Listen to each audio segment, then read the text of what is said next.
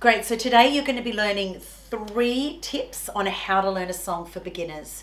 So the first one is going to be how to pick the right song for you. The second thing is going to be how to break down the sections of the song so you can learn them quickly and remember them. And the third one is going to be how to make the song sound great when you're singing it as a beginner. Some tips. So I'm really looking forward to walking you through that today. So welcome to another video.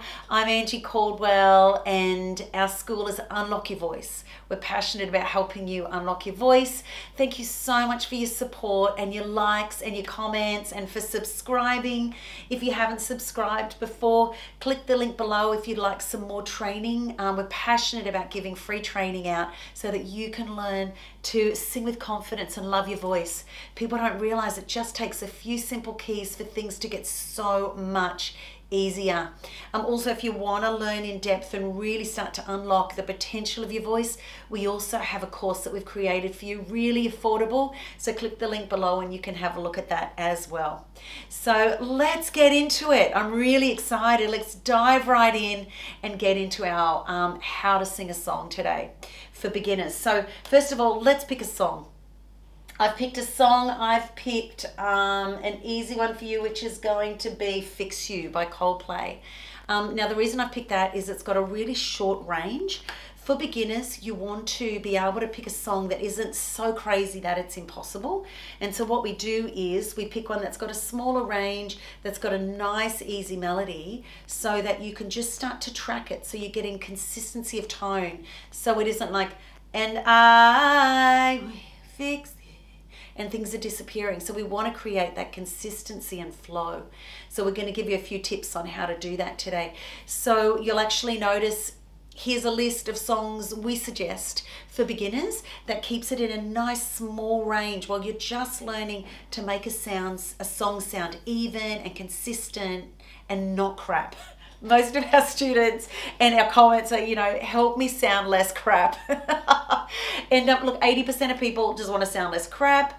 And then there's 10% of you that really actually want to nail it. And then 10% of you that want to go professional. And all these things help with all of you. But this one is for our beginners. And we find these tools just work over and over. So let's get into it. So we've got the song Fix You. And here's a list of ones that are kind of got a nice small range. The other thing you need to know when you're learning a song is there's a reason why some songs you find really easy and some songs you feel like you crap out or is impossible. And it's because of where the song is sitting on your voice. So for some of you, you might find, for women, you might find that a guy key, all the guy songs feel easier for you, and for a man you might find female songs feel easier for you if you're a beginner. That's because of the range it's sitting in is sitting where your voice sits. Women's voices are in 2 different places, so it's natural for one to feel difficult and one not to. And that's why sometimes you'll just hit a song and go, oh my goodness, this sounds great, and then you'll hit another one and go, I'm crap. You're not actually crap. You're just the song's in a different key to where you are singing at the moment. Even professional artists, like your favorite artist, would never sing a song in someone else's key. They always will pay someone to get it in the key that brings their voice alive. But then amateurs, people that are learning think I should be able to sing in everyone else's key. It's not the case.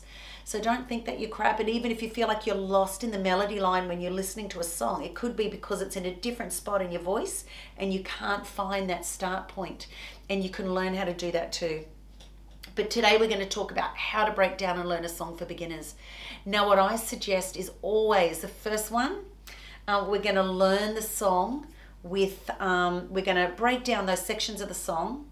Okay, so I'm going to give an example of an Adele song. Let's go with I heard that you settled down, that you found a girl and you're married now. Now, one of the really important things when you're doing a song is not to oversing. So you're learning a song for beginners.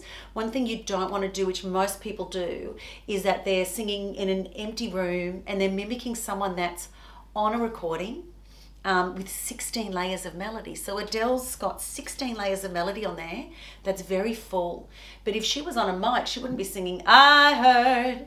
She'd be going, I heard that you settle down, that you found a girl and you're married now. But if I sing that off mic like that, I heard that you settle down, that you... So one thing you don't want to do when you're learning a song is sing loud and push it to try and make it sound like the recording.